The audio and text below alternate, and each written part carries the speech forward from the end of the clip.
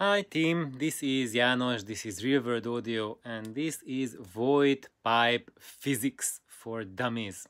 And today the operative words are simplicity and functionality. And just for those of you who are new to my channel, I've been building Voigt pipes for more than 20 years. I've built and designed a lot, and I heard even more. I researched the entire literature on Voigt pipe, transmission line, and quarter wave pipe physics, and tried out all of it. And actually, what my experience is that I just needed to throw it in the garbage and just go with my experiences and what they taught to me. And here in this episode I'm going to summarize it for you. I hope to make it relatively short and functional. So basically, what is a Voigt pipe? Voigt pipe is a device like this. You have a speaker cabinet which is triangular shape, and there is around halfway there is a driver in it, a single driver, and down here there is a port. And so that's it. It's super simple, super duper simple, and all the fuss is about how is this angle exactly, how tall shall we make it, how wide shall we make it, what's the size of the loudspeaker we put in it, shall we put in the loudspeaker exactly halfway, little higher, little lower, what does that count, what the material should be for the cabinet, which is the best driver for it exactly, and in what sort of rooms will it work. And to understand that, let's just have a look at the physics. I'm going to explain it in very, very simple words with the practicality and applicability in mind. I'm not going to write a thesis on it, so that's not the purpose of this video, to give you a degree in your hand so you can hang it on your wall. No, for that you just go and research all the Voigt pipe literature and transmission line literature and get yourself a degree in mathematics if you need to understand it. So what we need to understand here is that Voigt pipes are basically pipes. And what are pipes? Like an organ pipe. So basically it's a tube, and the tube, basically it has two places in it. One place where you blow the air in it, or if it's an organ, there's a spot where you blow air into the organ pipe, and there's another slot where the air can escape from the pipe. And however, between these two, there's one spot where the pressure enters, and there's another spot where the air exits. And the difference between two is that after we have, like in this case, the driver is creating the sound waves inside the cabinet, and the sound waves start to bounce. They will go up and down, up and down. They will start like a bouncy house. So the pressure wave fluctuation is going down, and as it goes down, it widens up, and then it goes up, it narrows down. Widens, narrows. So it does this ping-ponging effect. And as it does this up and down bouncing, basically the momentum and the directionality of the pressure change stabilizes. And because there is no set single dimension like in a box cabinet, that we have the height, width, and depth, but we have a constantly changing dimension, there will not be a preferentially amplified single frequency that occurs during these pressure changes. So that's the big genius thing in Voigt pipes compared to regular box cabinets, is that when the pressure bounces, the pressure also bounces in your base reflex cabinet. So let's say like right here, this is like the box cabinet, but when it bounces, all the dimensions are the same. So those frequencies which correspond to the specific dimensions of your cabinet, they will be preferentially overamplified and they will excite the cabinet to resonate like crap.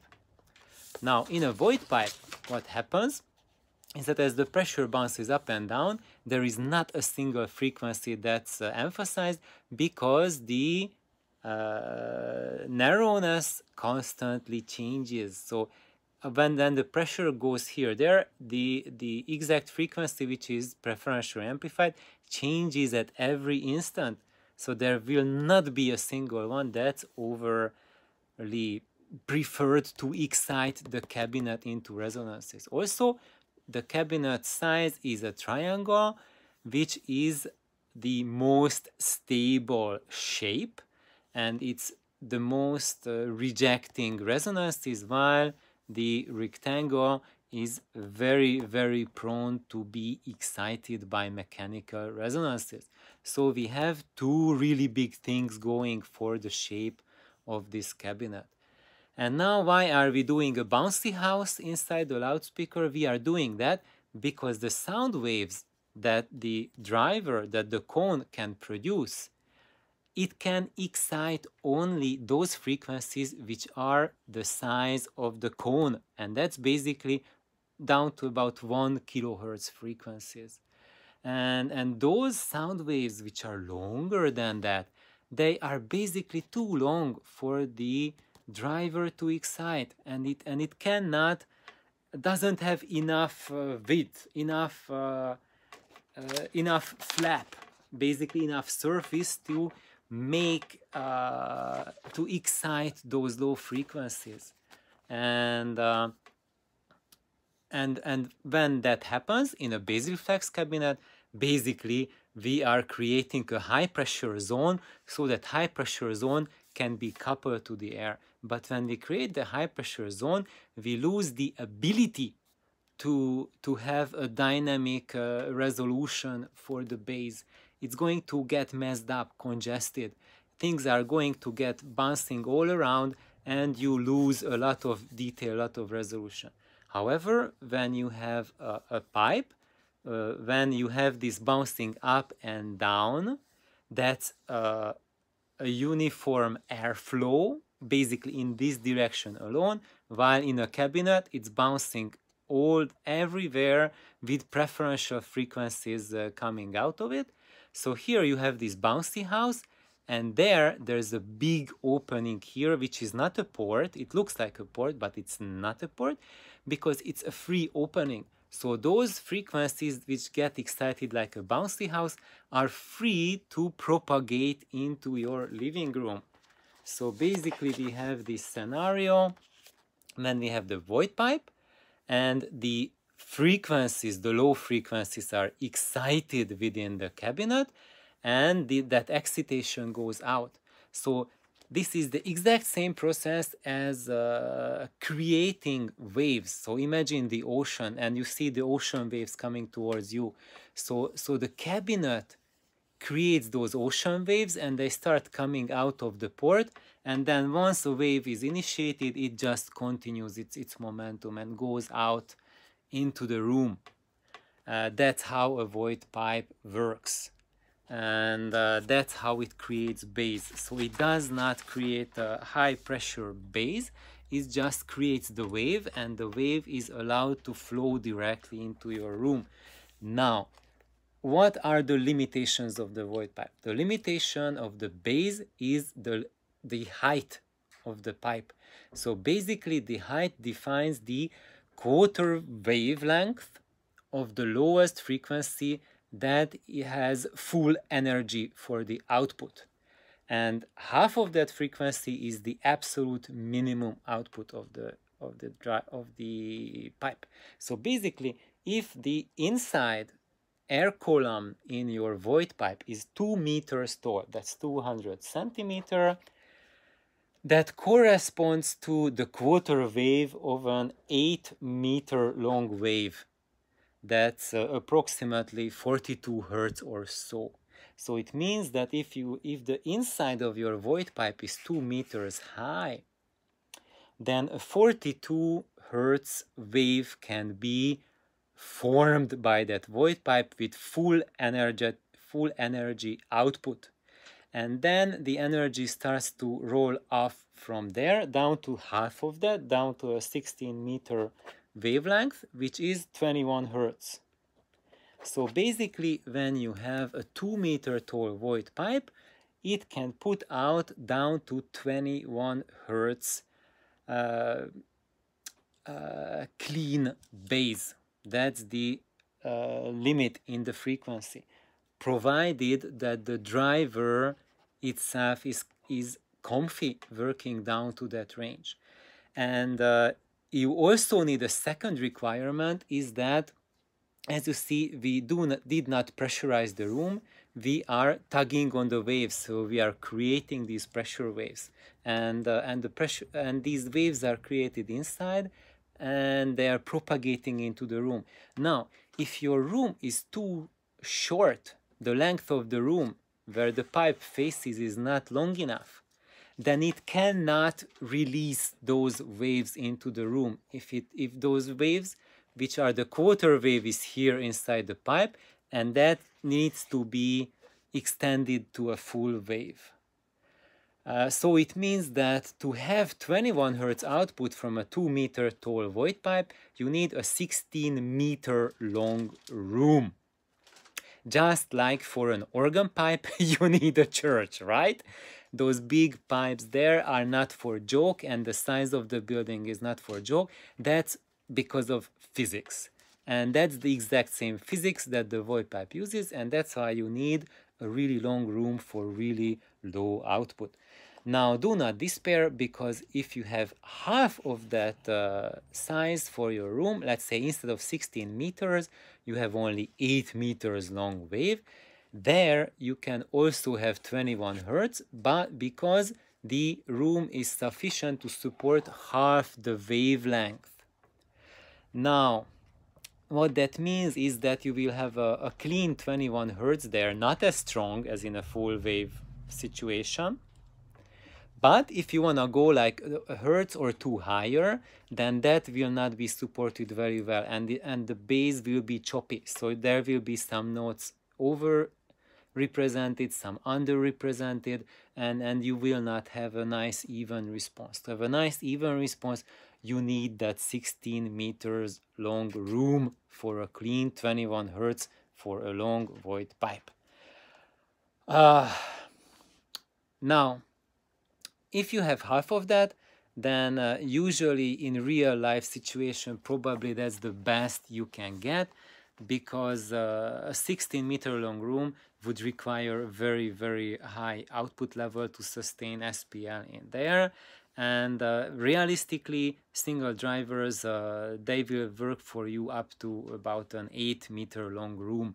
So basically, yes, you can have a 20 hertz response from a Voigt pipe in an 8-meter long, provided that a driver is good down to there.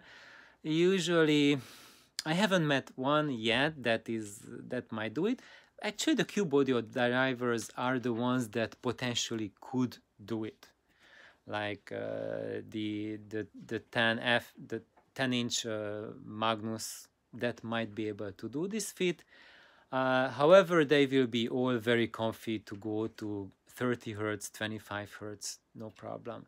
And for that, basically, you will need a room that's at least 5-6 meters or longer in a single dimension. And basically, the more you restrict the length of your room, the more you restrict the lower end of your bass response.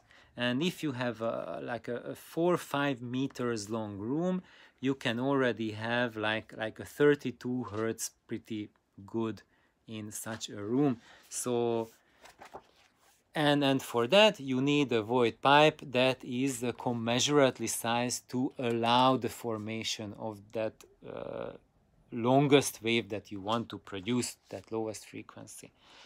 Now,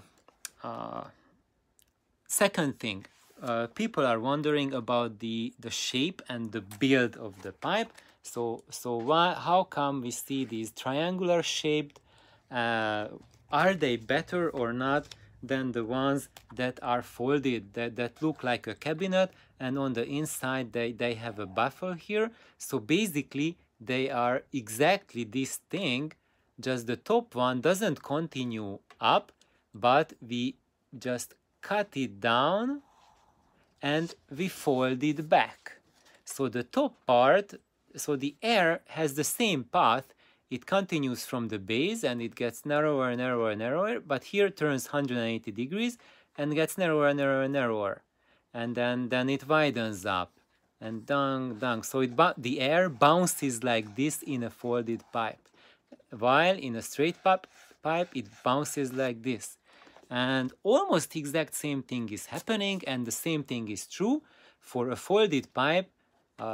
Basically you take the height of your pipe and multiply it by 2, because you need add this height plus that height in the back, and that adds up to the total inner height of your pipe that defines the quarter wave. That is the full energy lowest output point. And so basically you can convert any straight pipe to a folded pipe just by keeping this total air column length the same, and also the total volume the same, and they are roughly equivalent, even though they look very, very different on the outside. Now there are some differences though between the two. Is actually the one that's the triangle shaped. This is mechanically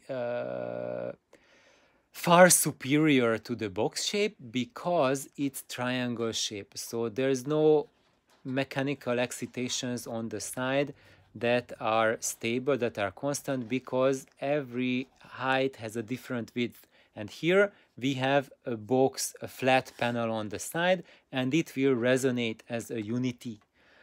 So that's not a good thing. However, as a side effect, because it resonates as a unity and it's like roughly 1 meter size in height, it will also provide you a little extra boost for the mid bass. So every folded pipe, I heard, that is equivalent to a straight pipe using like similar driver, similar size, the folded one has stronger mid bass. So if that's your priority, pick the folded one. Now the straight pipe disappears better. So if you want like a total 3D transparency, the straight ones will give that will give you an edge there, because of the lack of that uniform cabinet resonance that's missing for the triangle shape. And what else? So basically the other question is the angle. So do I make it like that big fat pipe, a narrower, or a very skinny? So what shall this angle be for that? And now the answer for that is defined by your driver. Look at the datasheet of the driver and look at the VAS value, the equivalent volume, where that driver feels at home. So if the VAS says, let's say 50 liter, then it means that the volume, the internal volume, the free air volume of the cabinet has to be around 50 liter or more for this cabinet to have good bass output, to have strong low frequency output, because it's the height of the air column that defines what will be the strongest frequency supported, but it's the free air volume that defines whether your driver can maintain that frequency or it can maintain only shorter wavelengths. So basically, if you have a Voigt pipe and you think it sounds great, but you want a little more lower end extension, let's say you already have a 2 meter tall Voigt pipe, so in theory it should get you down to 20 Hertz, and you are getting maybe down to 40 Hertz. Then you can go about two ways to solve the problem. One, maybe your driver is totally insufficient for that and you need to look for another one, or the internal volume, the free air volume, is not enough. And then you need to increase this angle. So instead of a narrower, you need to widen it up to allow more free air volume inside the cabinet. And based on my experience, you see that original shape I drew here, this is kind of like an optimal angle. So if your Voigt pipes has about this angle, it has a potential to sound very, very good. If it's that deep like this, that's not the best choice. It's going to get compromises there. And if it's really skinny, like this skinny, almost like a really tiny wedge, that's not going to get any bass either. So one more thing, truncated Voigt pipes. So what on earth is a truncated Voigt pipe? Maybe let's just draw it right here. So this is when it is the same thing. So you have a Voigt pipe, but the top part, like here, it's missing. So basically it's chopped off. And what this is going to do, it's going to get this nice and chubby cabinet with a lot of air volume, you see, because it's not skinny like this or skinny like that, but it's more of a fatso, right? It has a fatty, it has a belly to it. So this design has the advantage to have bigger free air volume than a full height cabinet. So your driver will be happier to work in it, but because the top is cropped, a shorter wavelength, a shorter pressure zone can form in it, so it will not be able to support as low frequencies as a full Voigt pipe. And for you to pick the one that works the best for you, you need to be able to pick the right size for your driver and for your room. That's because, for example, for the 2-meter length, the theory is 20 Hz output, but if your driver cannot support it, maybe it's good down to 30 Hz, you do not need that 2-meter heights. Maybe 1.5, 1.4 meter is enough. And when, for example, you look at the Cube Audio Voigt pipe cabinet, that's what they are doing. They are truncating it, and that allows like an F8 frequency down to about 30 Hz to form, and it gives that nice big free air volume to work in the room sizes that they recommend for you. So what the recommendations they have and the cabinet plans they give, they are supported by physics. And I think I will make a video on that, how to break that down, how to work it. For now, that's it. I'm taking already too long. Have an amazing day. I hope this helped everyone who wants to build their Voigt pipe. Please like, subscribe. Ciao.